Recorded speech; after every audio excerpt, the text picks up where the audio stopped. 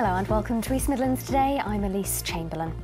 First, the rough sleepers in one city who are off to university this winter. The University of Nottingham and a homelessness charity are setting up an emergency shelter to offer accommodation.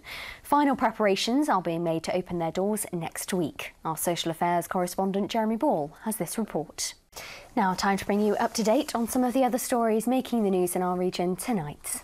Now, an environmental project aimed at, yes, you guessed it, bumblebees in the Peak District has been crowned Inspirational Project of the Year by the National Lottery. Pollinating the Peak was set up 5 years ago to try to improve wildlife habitats and raise awareness. And as Carolyn Moses reports, word has definitely spread. Great recognition for all of those involved.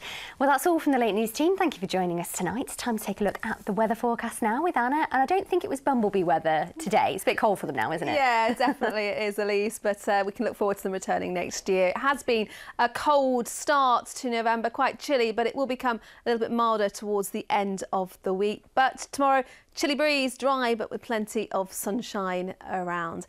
So out there at the moment, it's looking mostly dry. There's just a chance of 1 or 2 showers feeding in on the northerly wind as we go through the evening and overnight. But lengthy clear skies at the moment, just beginning to see a little bit more in the way of cloud, increasing as we go through the early hours, particularly across the east. Now, temperatures tonight down to about 3 degrees Celsius. Most of us will stay frost-free, and with the breeze, we won't see any mist and fog tonight. But perhaps where we see the clearer skies out towards the west, you may just see a touch of frost here.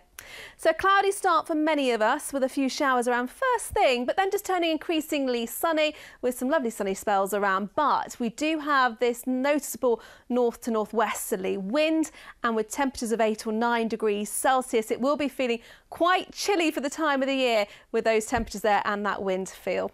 Well, what we're expecting over the next few days, let's take a look at your outlook, and this will be followed by your national forecast.